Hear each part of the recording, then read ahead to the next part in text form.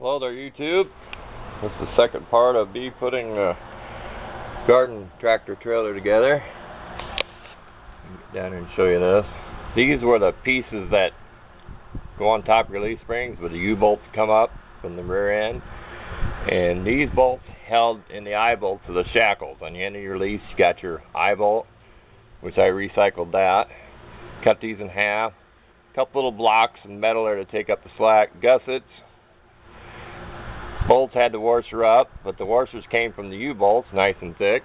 Recycling everything on that came off it. Excuse the poor welds, I got this skinny little rod.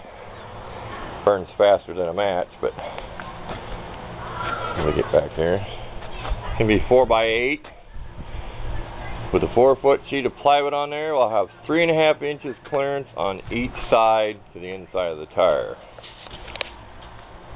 I removed the little saddles that go on here that are curved to fit underneath your leaf springs, because this was undermounted. This wasn't an overmount, it was undermounted underneath the leaf springs. So it was, y'all know what I mean. But there's little saddles on there. They're hard to see. There you go. They're just moved over welded. I'm thinking about going with this. I can get U-bolts for probably about $25 for 4.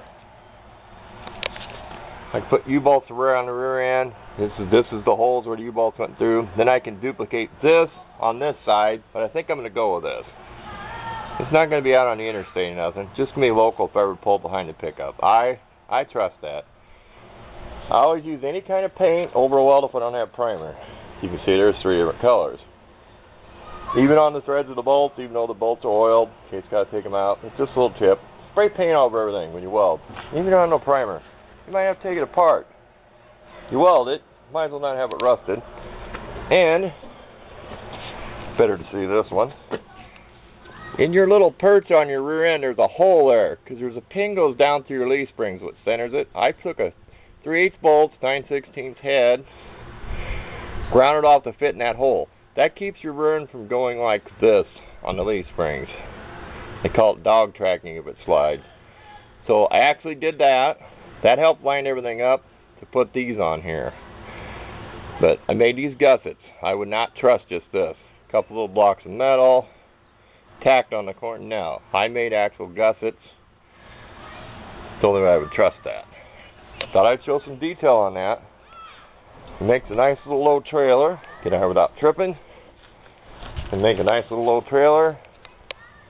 Might have to modify the hitch in the garden tractor, which yeah, I know it will. So it doesn't lean in the front, so it sets level.